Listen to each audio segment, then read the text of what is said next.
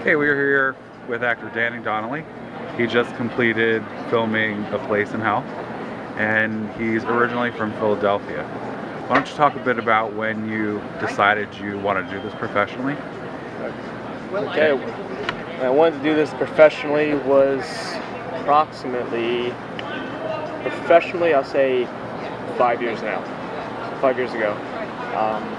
I started out, I've always been an artist. I paint, I draw, I write poetry. I've done that since kindergarten, my whole life. It's something I just really enjoyed. It was more for myself because I also grew up playing sports my whole life. I played ice hockey, I played football, I played basketball, I boxed for 4 years. I was very into athletics, and my father really supported that.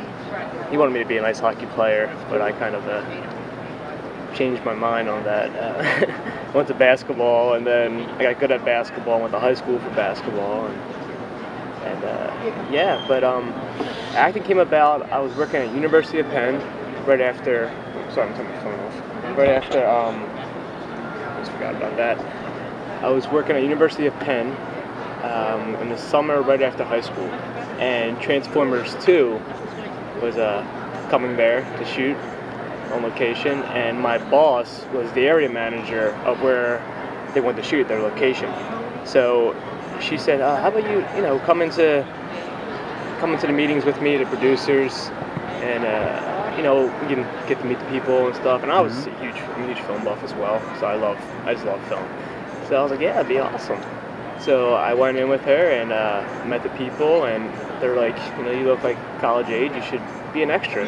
Go to the open call and give them our name, and you should be on set." I'm like, okay. So I went, I did that, and I was on set for a week. And you still look college age, so that must help.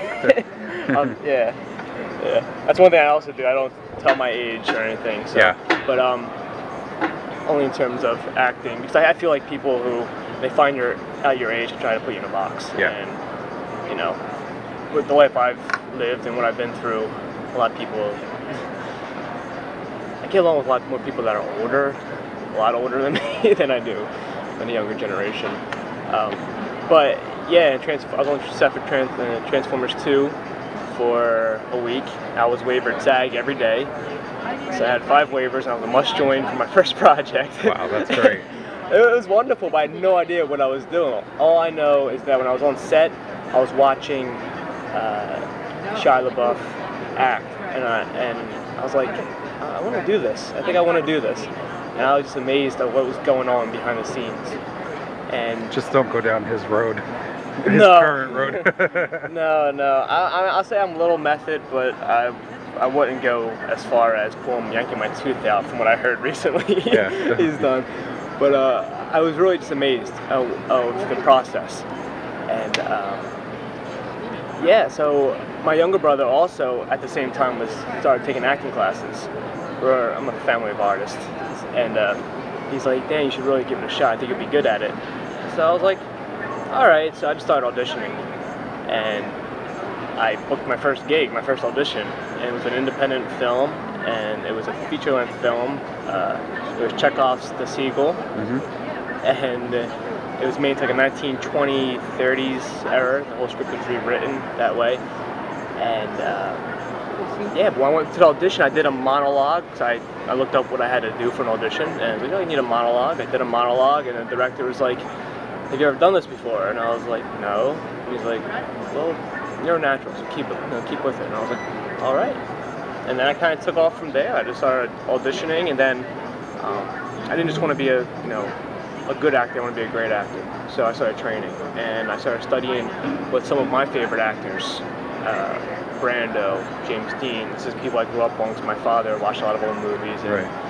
Yeah, he's a big cinephile too. So, so he introduced me to all these old actors who I grew up and I really adored, and Paul Newman, and then Sean Penn, and I started studying what they did, and this method started coming up. So I started reading Stanislavski and Lee Strasberg, and training basically on my own, emotional recall, sense memory.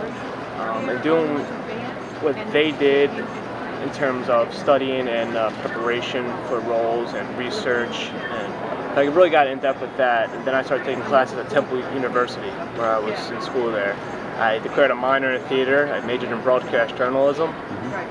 But yeah, I was in love with acting the whole entire time, and I just started getting gigs left and right, and then went from there to stage and theater. And yeah, I was just going to say, for somebody who's kind of less than 5 years in, you have a massive amount of credits for someone who's been in it that short a time. Yeah, I like to say, a lot of people say luck, but I also think that hard work does pay off. Absolutely. And I was going to school and working. I worked all through college, plus going to school. And that's something my dad instilled in me, was hard work. I grew up, he's a contractor. He had me learn how to make $1 selling soda and pretzels at baseball games when I was like 8 years old. And then working with him as a plumber, and he's a contractor, doing, as a helper. He's paying me a little bit of money, and I'm learning how to save and what it takes to get your hands dirty, and doing whatever it takes. He had a whole family's from Kensington to Philadelphia, and my dad really worked his way up. That probably made your drive to succeed at acting even harder, because it was instilled in you to really work hard. Yeah, and I've kind of always approached that, even with basketball or ice hockey or any other sports I played too. I fell in love with basketball when I took it up, and I was at the playground every day, practicing. I read up on my favorite basketball players. So I kind of like the research thing. I think was already instilled only because I fell in love with what I was doing, and I've been in love with acting for almost 7 years now since I started, and I love it. I love the process. I love connecting with people. I think people are amazing. I'm fascinated by people. I'm also raised to be very open-minded, an open heart. My family was very open. They are, so I guess my upbringing really instilled my drive, and everything that has happened to me in the past 5 years professionally as an actor is because of my father, and that's cool. And my mother. Just a great household, and very supportive too. Yeah, you said you perform in theater and movies. Do you have not a preference? I know that a lot of people say theater is more immediate feedback, but is there one that you find that you enjoy being part of more, or equal but for different reasons? Okay, yeah, I've been asked this question quite a few times. First starting out, I love film. And then a friend of mine from New York said, you're doing some great work in film, but I really think if you're going to go any further, you should do some theater. Get something theater on your resume. So I auditioned for a play that went up at the Adrian Theater in Center City in Philadelphia. I booked the lead, and I kind of just, I fell in love with theater. And I feel as an actor, theater is more rewarding. I mean, it's more of an actor's medium, where film is director's medium. I can give a great performance on film, but they can cut it any way they want. Right. So I have to make sure I'm just real and honest in every different take. And whatever happens, happens. I never try to expect anything. I never try to assume something's going to happen at all. I just try to be moment to moment, and then I think that's what offers different takes. Also, I might say a line a different way, or something might emotionally be different than the last take, only because I'm just listening and being in the moment. And with theater, just the immediate feedback, the audience is there, they're with you, they're crying with you, they're laughing with you, and that energy is just, as a performer, as an actor, it's amazing. And I would think as an actor, I love theater a little bit more than film. It just takes a lot more time with rehearsals and everything. Or film, I can usually work around my schedule depending on the project, right? Especially with the other job, the other job or the hobby that pays my pays my way, because acting is not my hobby, it's my career. Yeah. And I'm in love with it. So. And that's a difficult thing to grapple with, knowing that you are working full-time at a survival job, as they like to call it. Everybody needs a survival job. It's not, you know, it's not anything obviously bad to have, but your acting is your main passion. Yes. And you've done extensive credits. I mean, you've run the gamut. You've done a horror film. Actually, my second horror film. I did it, but my first feature horror film, I should say. And yeah, where I was actually the lead. So you made it out alive then. Oh. Doesn't count if you don't die in a horror movie. I'm not gonna say anything. All right, we will pick that movie up and we will see for ourselves. Yeah. So now you are planning to move here into the city. Well, yes. That's going to obviously open up doors for theater, where you could either, book, write your own show and put it up, use friend shows. Is that something that you'd be interested in? I'm already doing it. Yeah. There you go. I already have a short film that's out in festivals right now that I wrote, directed, and acted. It's called Welcome Home. And so far I won one award for best short at the Philadelphia Independent Film Festival. Very nice. Congratulations. Thank you. It's a film that came about because I had conversations with a friend of mine who was in the Army. And he just got back. He was in the Air Force, my fault. And he just got back, and we were talking about the transition coming from there, from Iraq to back home. And it was tough for him. And we were out at one time, and my friends and I grew up with the same friends since like kindergarten, same group of guys, and we always joked around and stuff. Well, someone said something to him, and he just snapped. And then in talking with him, I learned where it was coming from. Right. So I couldn't imagine it. So I imagined it, and I wrote the script. And another friend of mine, a cinematographer friend, wanted to do a film like Cloverfield, where it was like all handheld.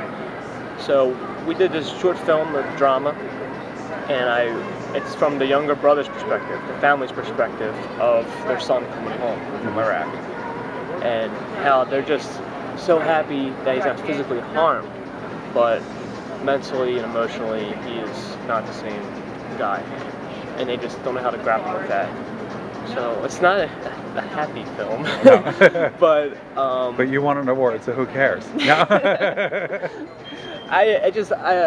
The word, it's nice and everything, but what I really loved was the experience of screening it and seeing how people really believed that it was a real film. Because of how I shot it, younger brother is doing the cinematography, and he's doing it for a class, and he's like, oh, I'm just going to get my brother's welcome home party, I'll film that. And so the camera became like a character, and it was right in the middle of this drama. So it's not like a horror film, but it's kind of scary at how, I guess, real it could be. And a lot of people were taken back by it. They asked if it was real, if it was. I'm like, no, it's a fictional film, but they really loved how it was from the family's perspective and dealing with someone coming back instead of from his perspective. And a lot of people could relate who had friends in the military or people coming home from wars. Right. What advice would you give to someone who is just starting out? You're relatively new, but you have, a lot of credits under your belt. What advice would I give? I would say, just do it. Do it. If you I always said this from digging holes in my other job. This kind of, I guess, analogy I came up with was, you can study the ground for hours. But that hole's not going to get dug until you start digging it. And you'll figure out the best way to dig out a hole as you go along. So I think the same approach with life and with acting, just do it. I've always been a person to jump both feet in and to figure it out as I went. Yeah, I read and research while pursuing, though. I didn't just do a bunch of studying, okay, now I'm going to do it, or it's not the right time. We only live one life. Life is too short as it is. I mean, we're on the earth, 85 years, if we're lucky anymore. So, it's one day at a time. You know, and if you're really passionate about it and you love it, and you love what you do, you'll find a way to do it. When there's a will, there's a way. I mean, I work odd jobs. I hardly sleep, but I love doing what I do. I come home after a 15-hour day of digging holes and doing barbed wire and hanging wire, and I'm writing scripts, I'm reading scripts, I'm writing poetry, I'm painting. I'm just doing stuff that I love. Whether I'm up to 3 in the morning and waking up at 6 to go back to work. Yeah. You know, it's just, like I said, when there's a will, there's a way. And if you really want to do it, start looking for auditions, look for training. I definitely say you definitely need to train. You have to approach it with an open mind and an open heart, I believe. I mean, especially in a society where it's so judgmental and people are judged on looks and on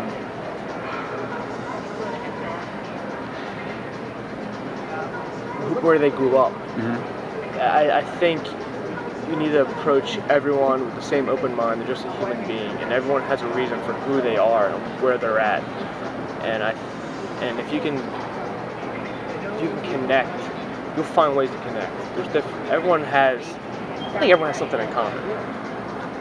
And the more you talk to someone, you'll realize it. You'll realize it. Yeah. The same way I approach a script. The more you read the script and get to know these people. I don't say characters. They're people with the story, not characters in the script. That's what I believe in. And once you get to know these people, you'll see similarities. It might not be exactly the same thing, but the same emotion derived from a certain thing, whether a loss of a loved one, or a sense of confusion, or nervousness, and it be just the same kind of emotion, but in a different scene in their life. So. Well, you definitely have the desire and the dedication, but you also have the demeanor. You seem like someone who, what you see is what you get, and you're very, like you said, open-minded, but you can just tell with certain people that they are who they are. And so I wish you all the success in the world. And I look forward to hearing about your next project, and maybe we can hook up later in time and get The Place an in update. Hell. At the end of the year. There should be a lot more press coming out and everything, so great. See what happens with that. But train and just do it. Do it. If you want something, go after it. Don't wait. There's no, no such thing as, those that are patient or come. No. Work your ass off. Work hard. If you want it, you'll find the time to do it. Thank you so much for taking the time to do this interview. Thank you.